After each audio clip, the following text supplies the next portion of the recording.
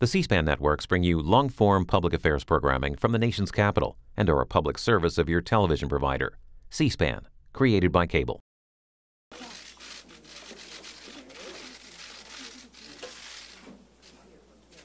Great. Good afternoon. I'd like to say a few words and then take your questions. I have now seen Director Comey's letter to Congress. We are 11 days out from perhaps the most important national election of our lifetimes. Voting is already underway in our country. So the American people deserve to get the full and complete facts immediately. The director himself has said he doesn't know whether the emails referenced in his letter are significant or not. I'm confident, whatever they are, will not change the conclusion reached in July.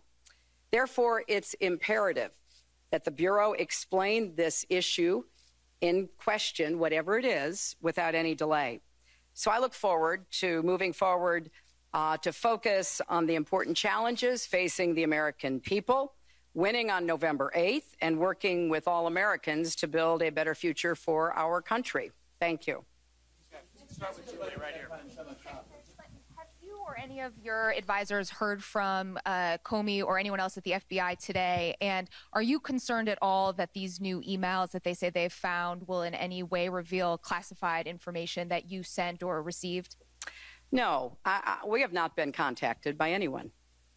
First we knew about it is, I assume, when you knew about it, when this letter sent to Republican members of the House was released.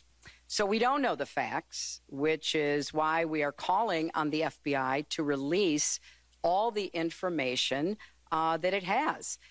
Even Director Comey noted that this new information may not be significant, so let's get it out.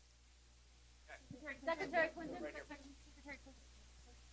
You have 11 days to go. What would you say to a voter who right now will be seeing you and hearing what you're saying, I didn't trust her before, I don't trust her anymore right now, and they're heading to the ballot box tomorrow? You know, I think people a long time ago made up their minds about the emails. I think that's factored into what people think, and now they're choosing a president. So I would urge everybody to get out and vote early in all the states that have early voting, because I think Americans want a president who can lead our country, who can get the economy working for everyone, not just those at the top, and who can bring our country together. I offer that. I can do that. And I'm very confident that the American people know that. And we're going to continue to discuss what's at stake in this election, because I believe that it's one of the most consequential elections ever. Secretary Clinton. Thanks very much. Secretary Clinton, there are some reports that these emails were found on devices that belong to your aide, Huma Abedin, and her husband, Anthony Weiner. Have you spoken to Huma? Was she able to give you any information about that? You know, we've heard these rumors. We don't know what to believe, and I'm sure there will be even more rumors.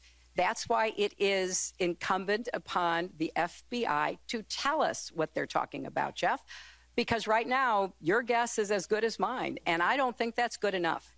So we've made it very clear that if they're going to be sending this kind of letter that is only going originally to Republican members of the House, that they need to share whatever facts they claim to have with the American people. And that's what I expect to happen. Okay, thanks very much, everybody.